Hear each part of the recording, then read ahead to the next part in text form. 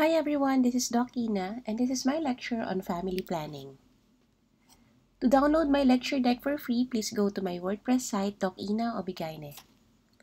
And this is the reference of my lecture. It's Comprehensive Gynecology, Chapter 13, Family Planning. So when we talk about contraception, whether it be surgical or medical or natural or artificial, we talk about the terms typical use effectiveness and perfect use effectiveness. So how are they different from each other? Typical use effectiveness is the pregnancy rate given the actual use, including occasional inconsistent or incorrect use of the patient. Perfect use effectiveness, on the other hand, is a pregnancy rate given correct and consistent use of a method with every act of intercourse. In other words, perfect use effectiveness is the failure rate when the patient or the couple use the contraceptive method perfectly. Pregnancy rates can vary widely between typical and perfect use depending on how complicated it is to use a method perfectly.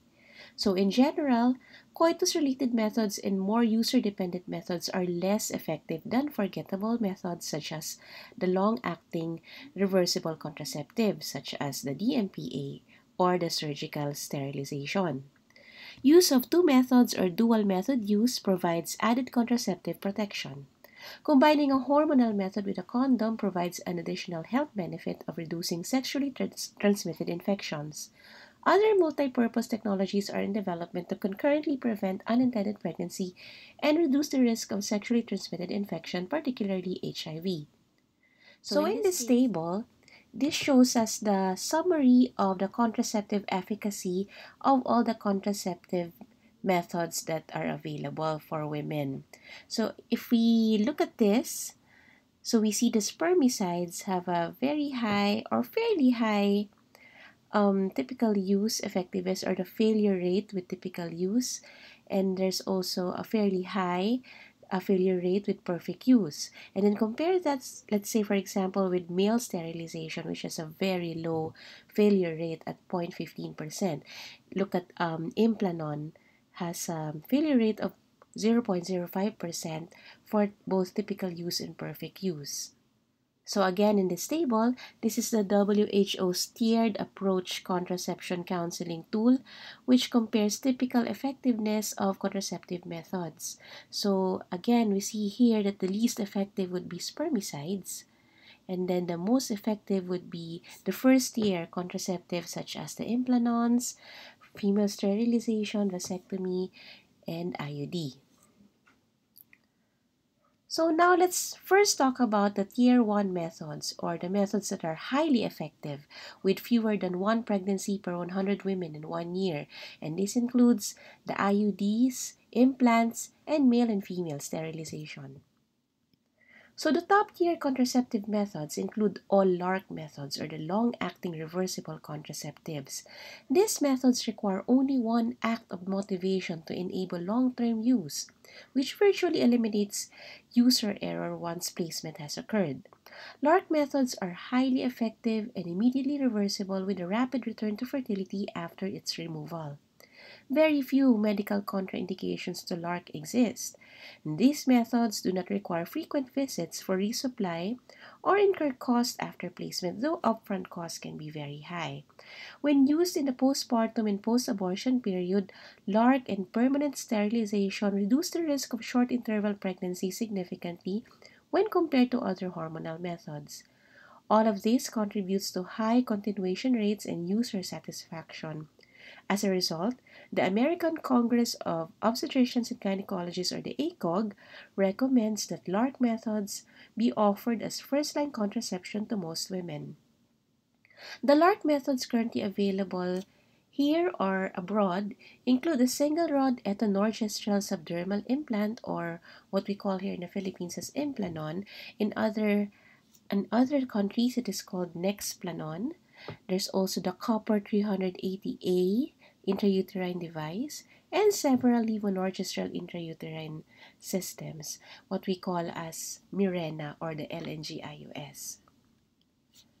So first, In the LARC methods, we have the intrauterine devices or the IUD. This is a safe and highly effective method of birth control with similar rates of failure for typical or perfect use. This is the most commonly used reversible method of contraception worldwide. The first-year failure rates with the copper T380A IUD and the levonorgestrel-releasing IUD are less than 1%, so that's quite impressive. Correct high fundal insertion lowers the incidence of partial or complete expulsion. Failure rates associated with IUDs are comparable to those achieved with surgical sterilization.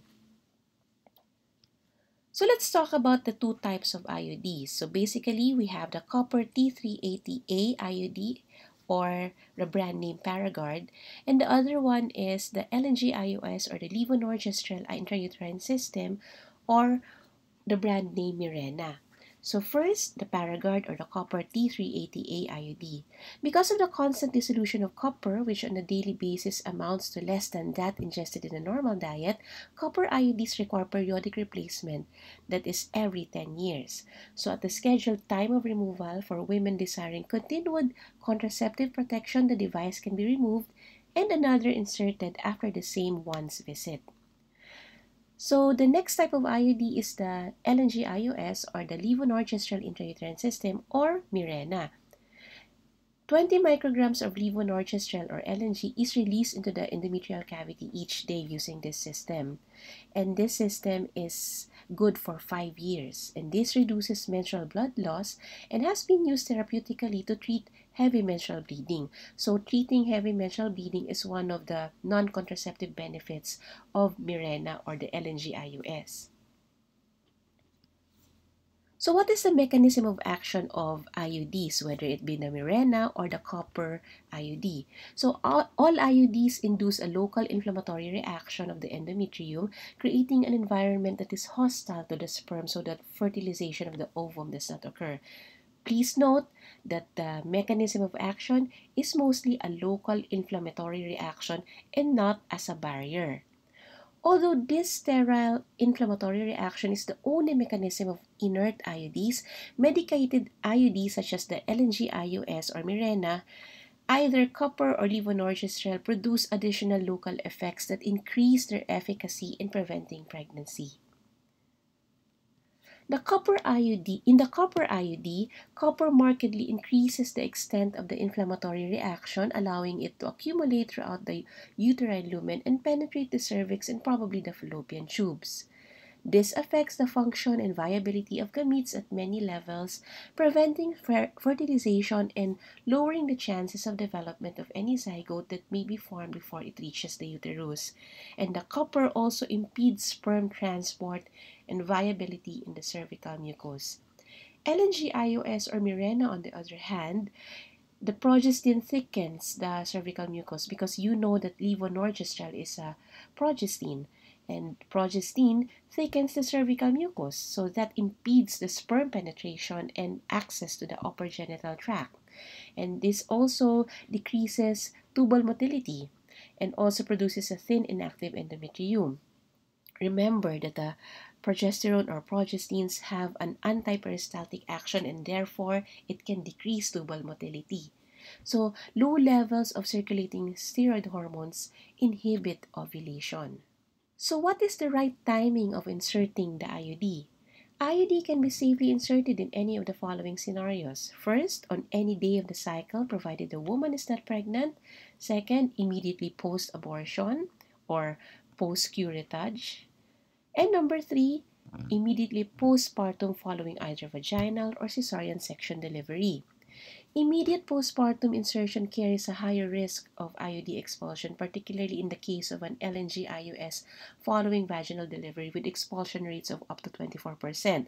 And because of this, you may have the option of inserting IUD 6 weeks postpartum. The copper IUD can be used as emergency contraception for up to 5 days following unprotected intercourse. What are some of the adverse effects of IUD in a patient? First is uterine bleeding. The patient may experience heavy or prolonged menses or intermenstrual bleeding, and this may be produced by an increased rate of prostaglandin release in the presence of an intrauterine foreign body. Stimulation of uterine contractions by prostaglandins may also possibly prolong the menses of the woman. Bleeding usually diminishes with time as the uterus adjusts to the presence of the foreign body. In contrast, for the Mirena or the LNG-IUS, there is usually a 60% reduction in the menstrual blood loss during the use of Mirena or LNG-IUS. The second possible adverse effect with the use of IUD is perforation, and usually this happens at the fundus area or the fundal area. This is a rare complication but potentially serious. Perforation always begins at the time of insertion. Perforation of the uterus is best prevented by straightening the uterine axis with a tenaculum and then measuring the cavity with a uterine sound before IUD insertion. How about complications related to pregnancy? So a pregnancy with an IUD in place is rare. Among the few IUD users who do become pregnant, however, an extrauterine location is more likely than among pregnant women without an IUD. Now, a pelvic ultrasound must be done to locate the pregnancy in these cases. In the event of an intrauterine pregnancy when an IUD is in place, the IUD should be removed regardless of whether the pregnancy is desired or undesired. If a pregnancy occurs and the IUD is not removed, the incidence of spontaneous abortion is approximately 3 times greater than would occur in pregnancies without an intrauterine device. How about the presence of infection in a non-pregnant IUD user? The placement process, not the device itself or its thread, creates a transient risk of infection, as does any transcervical procedure. Positive gonorrhea or chlamydia screening tests that occur with an IUD already in place can usually be successfully treated without removing the IUD. Now, for a symptomatic patient continuing an IUD, an antibiotics regimen for PID approved by the Centers for Disease Control and Prevention or the CDC should be used until the woman becomes symptom-free. However, if the infection does not improve or if there is evidence of tubo-ovarian abscess, then the device should be removed. What are the contraindications to IUD? Of course, pregnancy or suspicion of pregnancy. When there's infection such as acute PID or a postpartum endometritis or infected abortion. When there is known or suspected uterine or cervical malignancy. When there's genital bleeding of unknown origin. And when there's a previously inserted IUD that has not been removed. Both copper and levonorgestrel IUDs can and should be offered to young or nulliparous women. The second LARC contraceptive is the subdermal implant, which contains the progestin etonorgestrel. Subdermal implants are among the most effective methods of contraception available with an effectiveness equal or superior to that of sterilization in IUDs. This consists of one or more thin rods containing a progestin hormone, which is etonorgestrel. Insertion is performed in the outpatient setting only, and the entire procedure takes about less than 5 minutes. After skin infiltration with local anesthesia, the implant is inserted superficially into the subcutaneous tissue of the upper arm using a trocar. Insertion site is closed with adhesive without the need for suturing. When the implant is inserted in any area of the subcutaneous tissue, the steroid diffuses into the circulation at a relatively constant rate. Superficial insertion enhances the ease of removal, and deeply implanted implants are more difficult to remove and therefore more painful for the patient. The implant can be inserted on any day during a woman's cycle provided she is not pregnant. Ovulation inhibition is the main mechanism of action of this implant, and thickening of the cervical mucus also can occur. Ovulation is completely inhibited for at least 30 months after insertion. Following removal of the implant, serum etonorgestrel levels decline rapidly and are undetectable within 1 week after removal. So, ovulation resumes rapidly post-removal. So, Another one of the tier 1 contraceptive methods would be the permanent contraception, whether it be female or male sterilization. So first, let's tackle male sterilization. Male sterilization or vasectomy is a safe and highly effective outpatient procedure that takes about 20 minutes to finish and requires only local anesthesia.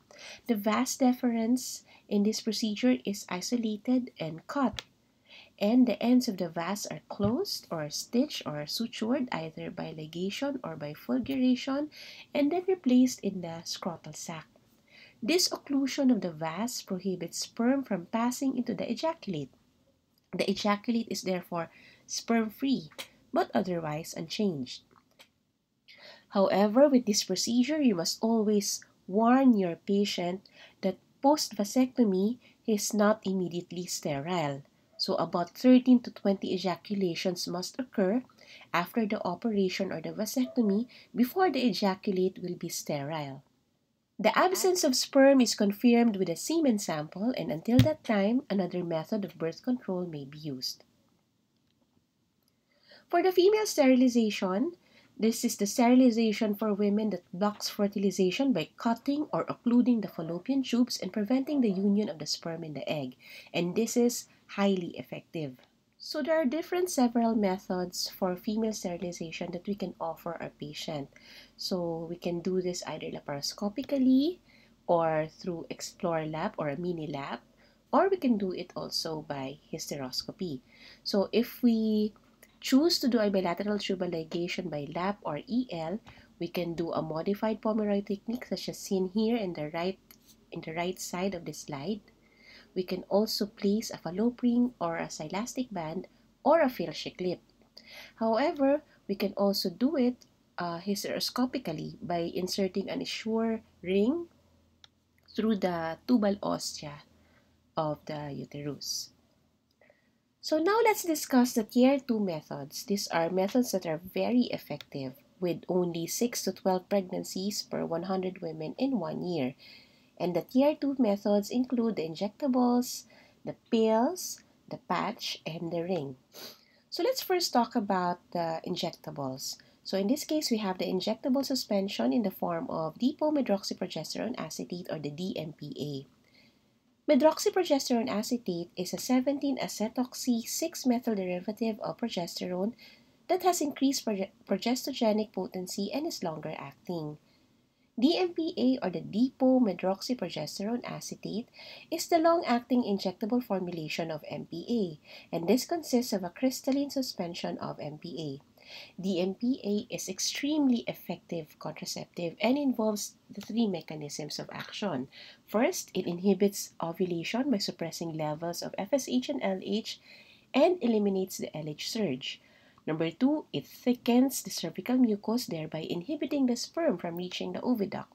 And number 3, it alters the endometrium, which causes it to atrophy. When used correctly and consistently, the chance of pregnancy is just 0.2%. Typical failure rates are around 6%. So these are the dosages of the MPA. We can give it at 150 milligrams IM, that's an injection deep into the gluteal or deltoid muscle.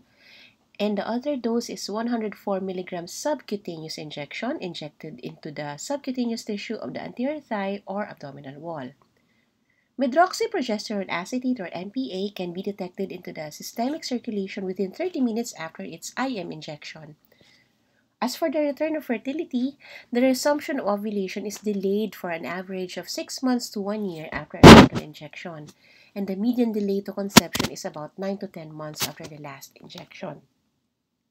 As for the return to fertility, the resumption of ovulation is delayed on an average of about 6 months to a year after a single injection, and the median delay to conception is about 9 to 10 months after the last injection. So what are some of the side effects for the MPA? First, and the most common, is the bleeding pattern or the change in the bleeding pattern of the patient. So in the first 3 months after the first injection, about 30% of women experience amenorrhea, and another 30% to 40% have irregular bleeding or spotting. But the spotting or the bleeding is usually light, and the bleeding does not cause anemia. So as the duration of therapy increases, the incidence of frequent bleeding steadily declines and the incidence of amenorrhea increases. Other side effects include weight changes, headache, and bone loss. And that's the reason why we usually recommend calcium supplements for patients that are on DMPA. Next are the oral contraceptives. Because of their effectiveness and ease of administration, oral contraceptives or OCs became the most widely used method of reversible contraception. All the formulations marketed after 1975 contain less than 50 micrograms of ethinyl estradiol and 3 milligrams or less of one of the several progestins. The most widely used methods combine ethinyl estradiol or EE with one of the several synthetic progestins such as cyproterone acetate or levonorgestrel. The major effect of the progestin component is to inhibit ovulation, but progestins also contribute other contraceptive actions such as thickening of the cervical mucus and thinning of the endometrium. The major effects of the estrogen are to maintain the endometrium and thus prevent unscheduled bleeding, as well as to inhibit follicular development through a synergistic effect with the progestin. There are three major types of oral contraceptive formulations, and these include the daily progestin-only pills, known also as the mini pill, the fixed-dose monophasic combination pills, and the multiphasic combination pills, or the pills that contain several different doses or several different dose combinations, be it biphasic, triphasic, or fourphasic. But because of the ease of administration of the monophasic, it's the monophasic combination pills that are most readily available in the market today. Many combination OC formulations provide active pills continuously for 21 days, followed by a 7-day hormone-free interval. Most products are packaged with inactive spacer or the placebo pills during the HFI or the hormone-free interval to improve compliance. Oral contraceptives have a 1% failure rate with perfect use and an 8% failure rate with typical use. Accidental pregnancies occurring during OC use probably do not occur because of missing just one or two pills, but rather because the initiation of the new cycle of medication is delayed for a few days or because a greater number of tablets are missed. Women should be advised that the most important pill to remember is the first pill of each cycle. So what is the mechanism of action of the OCs or the oral contraceptives? Combination oral contraceptives suppress the gonadotropins. The estrogen component prevents a rise in the FSH and enhances the effect of the progestin component, which inhibits ovulation and LH surge. Changes in the cervical mucus, which prevent the sperm transport into the uterus, the fallopian tube, which interferes with gamete transport, and the endometrium, which reduces the likelihood of implantation, represent secondary contraceptive effects of the progestin component. So the contraceptive steroids prevent ovulation mainly by interfering with the release of gonadotropin-releasing hormone from the hypothalamus. Bleeding that users of combined OCs experience during the hormone-free interval is what we call withdrawal bleeding. In other words, when there is already menses after stopping the oral contraceptives, that's what you call withdrawal bleeding. However, the bleeding that occurs during the time that active pills are ingested is called breakthrough bleeding. In other words, this is the bleeding that happens during the course of intake of the oral contraceptive pills.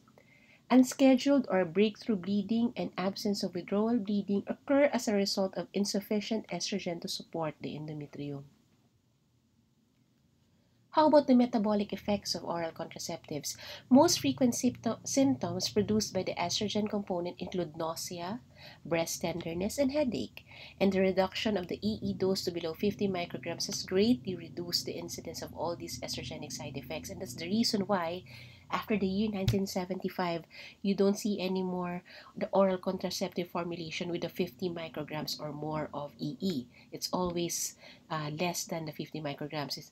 Usually it's in the 35 microgram or less dosage for ethinyl estradiol component.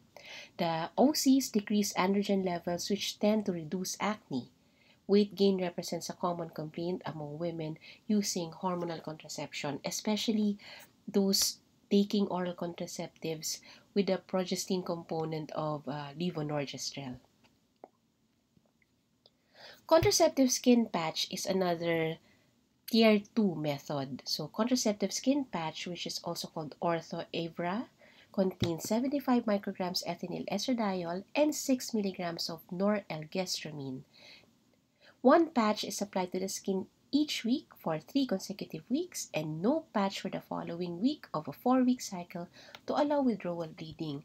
The patch may be applied to one of 4 anatomic sites, can be the buttocks, upper outer arm, the lower abdomen, or upper torso excluding the breast. Like OCs, the primary mechanism of action is the inhibition of gonadotropin release and prevention of ovulation. Contraceptive effectiveness and metabolic and clinical effects, including irregular bleeding, are similar to combination oral contraceptives. So next is the contraceptive vaginal ring. You know that basically the vagina is a very vascular organ. So steroids pass easily through the vaginal epithelium directly into the circulation.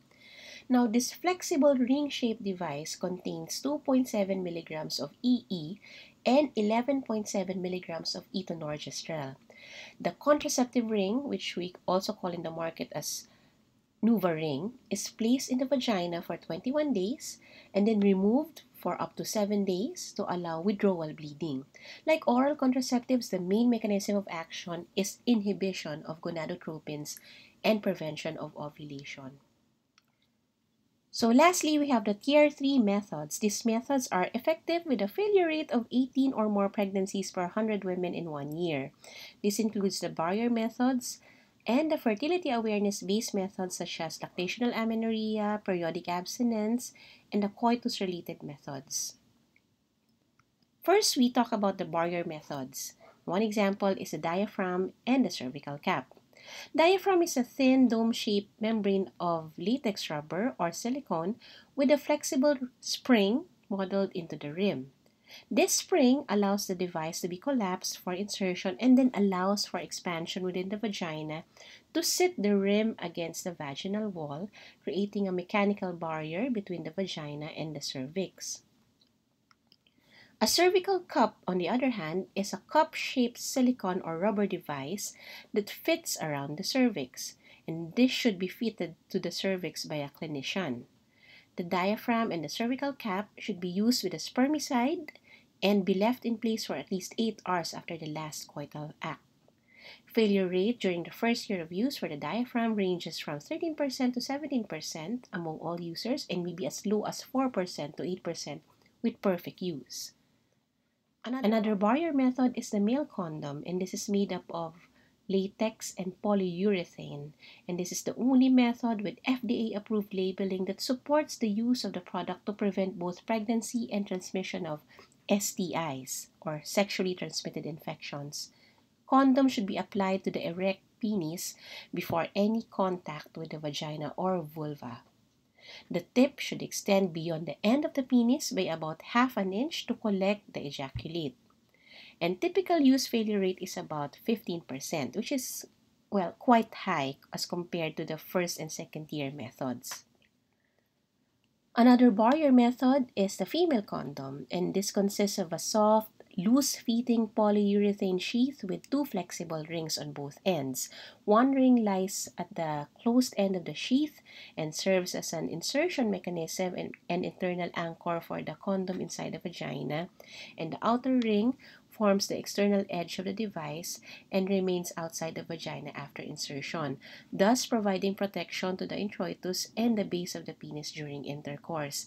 This is inserted prior to the onset of sexual activity and left in place after ejaculation has occurred. The typical use failure rate at 1 year is estimated to be around 21%. That's quite high. So another one of those third-tier methods include fertility awareness-based methods, and this includes the LAM or the lactational amenorrhea method. And the basis of this method is because prolactin inhibits gonadotropin pulsatility. In nursing women, we know that prolactin is very high. We call that physiologic hyperprolactinemia. And so these nursing women typically remain amenorrheic for a variable length of time after giving birth. Now, the criteria for successful use of LAM are the following. First, the woman or the nursing woman should be exclusively breastfeeding, meaning no supplements for up to 6 months after delivery. The infant should be less than 6 months, and the woman should be amenorrheic. Now, lactation amenorrhea has a failure rate of less than 2% when used correctly. Another fertility awareness-based method is the periodic abstinence methods, and we have several methods under this. First is the calendar rhythm method. This is the period of abstinence determined by calculating the length of the individual woman's previous menstrual cycle and makes 3 assumptions. First, the human ovum can be fertilized for only about 24 hours after ovulation. Sperm can fertilize for 3 to 5 days after coitus, and ovulation usually occurs 12 to 16 days before the onset of menses. And the fertile period is calculated as the shortest cycle minus 18 days, longest cycle minus 11 days. So for example, let's say a woman has a longest cycle of 35 days, and the shortest cycle of that woman is about 26 days. So her fertile period would be, that's longest minus 11, that's 35 minus 11 is 24, and then the shortest cycle is 26, so 26 minus 18 is 6. So meaning her fertile period would be from day 6 to 24. So you avoid intercourse during those days. Another periodic abstinence method is the basal body temperature, wherein the woman must abstain from intercourse from the cessation of menses until the 3rd consecutive day of elevated basal temperature, or when she is post-ovulatory. So in this method, you have to instruct your patient or the woman to plot her temperature or her basal body temperature every day, so she knows how to estimate her fertile days or fertile period. Another is the cervical mucus method. So intercourse can occur after menses ends until the first day that copious slippery mucus is observed to be present, and again 4 days after the last day when the characteristic mucus was present. So in other words, as seen in the picture in the right bottom corner of this slide, the woman is infertile if her cervical discharge looks like this, such as a creamy, thick, lotion-like, or a sticky, scant cervical discharge. On the other hand, she is considered fertile when her cervical discharge is wet, watery, or egg white in consistency.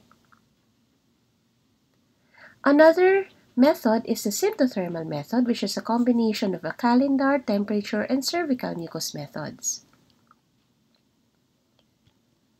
The coitus-related methods include spermicides and the coitus interruptus or withdrawal method.